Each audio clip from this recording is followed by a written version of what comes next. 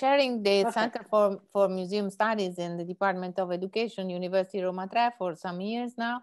And we have been working on different issues related to education in museum studies, but with always with a focus on the use of technology, especially a critical use of technology in order to support the development of cross-sectional skills. I won't spend time on, you know, the use, the importance of developing cross-sectional skills, because from what I could understand from Diana's presentation, she already talked about the importance, the use of digital skills and cross-sectional skills, especially in this time of pandemic we have been in, unfortunately. So the first, but just to tell you about the background of the research I'm going to introduce you. The problem where we started is, of course, the issue related to a new way of use in technology, in particular in education. The problem we are facing is not just a health problem, is a problem that is really invading our lives in every from every point of view. Now more than ever, we need to acquire new kind of skills, new kind of competencies.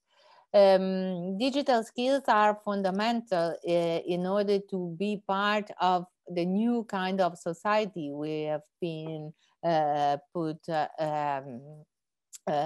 through from one day to the other.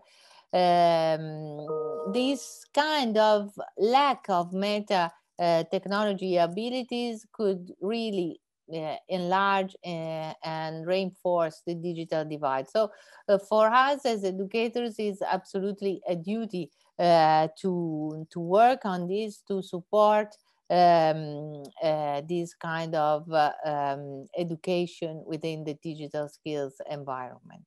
So they need to work critically to understand how to get a direction within this world is fundamental. This kind of focus, of reflection, is directly connected to the development of critical thinking skills, as we all might understand. And different kind of agencies support and underline the need to develop critical thinking skills.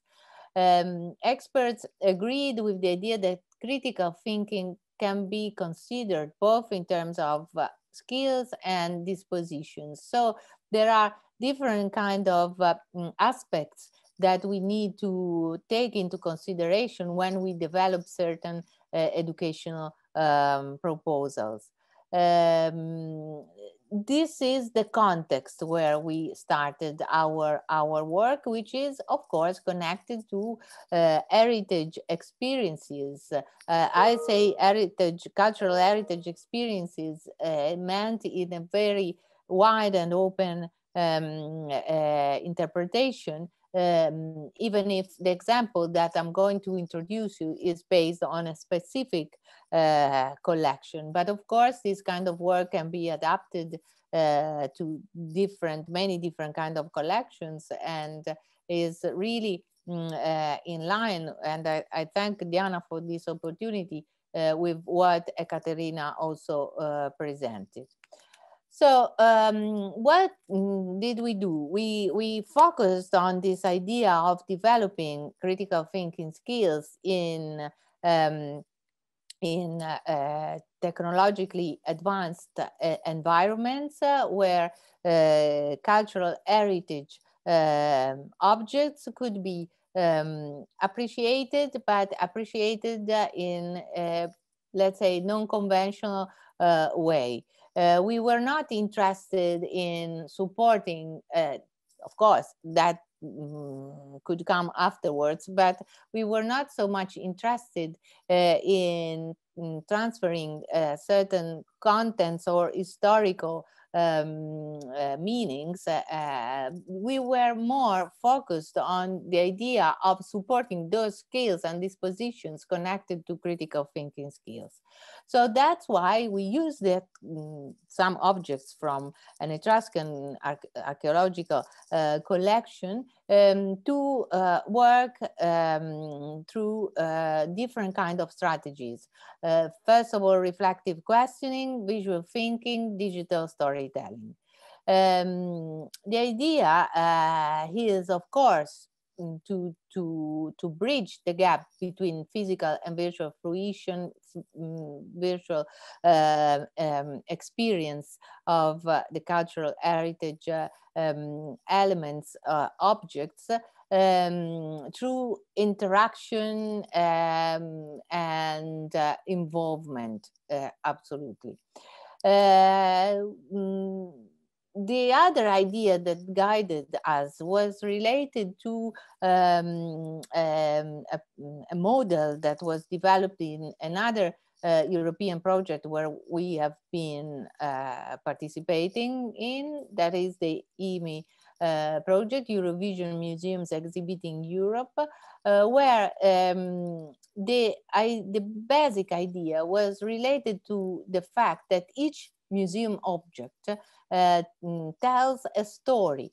If we investigate that story, we understand, we can understand and we can create a different shared memory that can help developing, first of all, critical thinking, but also inclusion and elimination of any cultural barrier, because that object has gone through a series of events that can make sense of that specific reality, but also the life of everyone that can be interested in that story, and that can be related to their own story. So how can we investigate that specific object? For example, trying to understand where was the object created, who did it belong to through its history, was it family owned, has it been presented in traveling exhibitions and exhibited in different contexts? All these questions can tell us the story of that object, and so our own story. So we thought that organizing learning activities which combine a strong cultural basis and storytelling can constitute an effective solution for the development of critical thinking skills. So from all this framework, we developed an application, the so-called Etruria Inclusive Memory app. Inclusive Memory is the name of the project and the national university project that we have been working on through the last 2 years and a half. It was a project meant to develop from different point of views, because 7 different departments in our university participated in the project, and so different kind of subjects were involved, from engineering, of course, to education, to economics, to architecture, and so on and so forth. Anyway, within this project that was meant to use the object as a tool for inclusion, we developed this application. And we are going to introduce you some data related to the results that we obtained so far, trying to understand the impact of the experience. So as you said, as you see, there are some connections, of course, to the collection that is, as I said, an archaeological Etruscan collection reproduced here with the name of the project.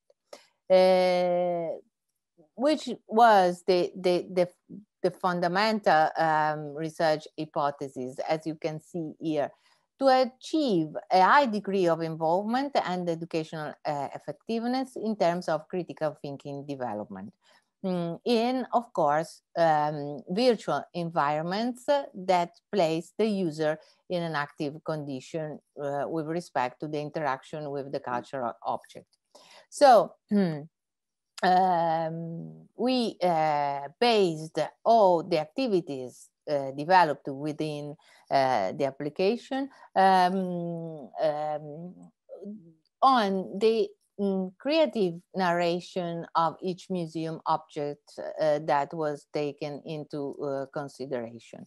So there's a sort of reinterpretation of the object that meets each user, each visitor in this virtual path, and tells its own story to the user. All the narratives of every object involved are originally created in, as Diana was mentioning, in a design based research approach with the participation of different kind of researchers. I mean, researchers with different backgrounds. So which were the research questions? How do students evaluate the virtual museum experience compared to the physical one? Are there any correlations among students' preferences and their personal features? Is it possible to retrieve visitors' clusters? Which level of critical thinking is shown by students? Is digital storytelling effective in terms of critical thinking development within cultural heritage context? So many different questions. Of course, the data I'm going to show you are partial, and we have been working on them, and different kind of analysis will be carried out in the next few weeks. But anyway, some information are already there and can support our first hypothesis. As regards the evaluation of critical thinking levels, we've been working on a tool for evaluation of critical thinking skills for many years now. And so we have a tool that has been tested and used in different researches. So I told you we, as a group within the Inclusive Memory University project, worked out 6 different learning paths within the archaeological collection that we took into consideration, and that is preserved within the museum, the Etruscan Museum of Villa Giulia in Rome. As I said, each object meets the visitor, the user, telling its own story. Here in this slide, you see why we called Etruria the application. As I said, it refers to the virtual journey through an assonance between the terms Etruria related to the collection and the electronic tour in a standalone virtual reality application, both for Mac OS and Windows OS environments. Technical issues, the application has 2 fundamental characteristics. On the one hand, the virtualization of the museum space and its artworks, and on the other, the interaction with and movement within it. As I said, there's a selection of objects which makes different kind of paths and light motives to each path. The one that I'm going to introduce you today is related to a path that tells the way women at the Tuscan times were living, how they were considered, how they were part of the society. This was, of course, meant to meet the needs and the preferences of a certain kind of public that could be more interested in that kind of contents, and also could relate that kind of topics to their own lives, in this idea, in this vision of inclusion, in this case of the female dimension. So as you can see here, through Alpine crateri, jewels, and the well-known sarcophagus of the spouses, ad hoc storytellings have been created in their history and contents in terms of decorations and stories. Of course, to stimulate, to support critical thinking abilities.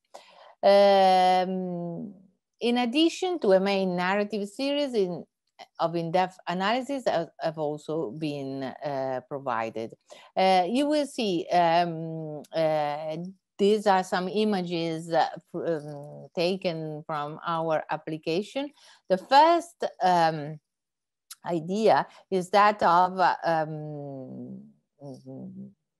customize the learning path that can be appreciated entering this virtual environment. So some questions related to the background of the user are asked at the very beginning, and then it's possible, tossing a coin to start the visit in this virtual museum that we created. This first object is Olpe in Bucero Etrusco, and as you can see here, getting closer to the object, it's possible to know more about the object itself. So if the person is interested in the object itself, in its history, in its historical and archaeological contents, the user, of course, can go to this in-depth. Antonella, excuse yeah. me, please, 2 minutes. Oh my goodness. So I'll go very quickly. Anyway, they can learn more about the object, or listen to the story that the object tells about itself. I lost my mouse. This is the story. Of course, it's in Italian, but if you are interested, I can also provide a translation.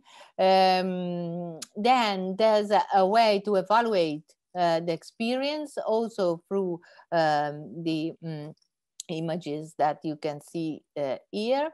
These are the objects that were selected and all the stories related. But to be very brief, otherwise I can't go to the closing. Of course, there's also there are questions to understand which were the preferences and which were the preferences connected to the kind of stories that were told through the visit. We had a first pilot activity with some students from the postgraduate course in museum education, so some way experts in the field, and then we had another experimentation with the students from the master course in primary school education. So less, let's say, less expert in the field of history and archaeology, but more focused on education. Data are related to all the issues that you can see here, but because I have such a short time, I just show you the graphics, and then I mean, you can have a closer look and maybe ask questions afterwards, writing to me separately. What I can tell you in the end is that, let's go to the conclusions, that this learning path that was designed combining digital storytelling with reflective questioning,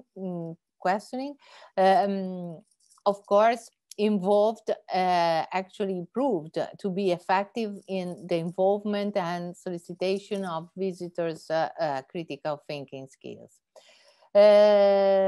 From the results that, of course, I didn't have the time to describe, but you know, we can have a later talk about that. I can tell you that there's a general appreciation for the virtual exhibition, which strongly correlates with the appreciation of the object's narratives, in line with our pedagogical hypothesis. The other point that we can make in the end is that these results are, of course, preliminary, but they provide initial methodological and pedagogical insights regarding the design of virtual reality museum exhibition for educational purposes. And taking into consideration the time we have been living and the fact that we need to develop digital skills together with critical thinking skills in a culturally enhanced environment, we think that we need to work more and to develop even more these kind of opportunities and researches, and of course technical advancements in the field. So I thank you so much for the chance to be here with you today, and I'm here available for any question.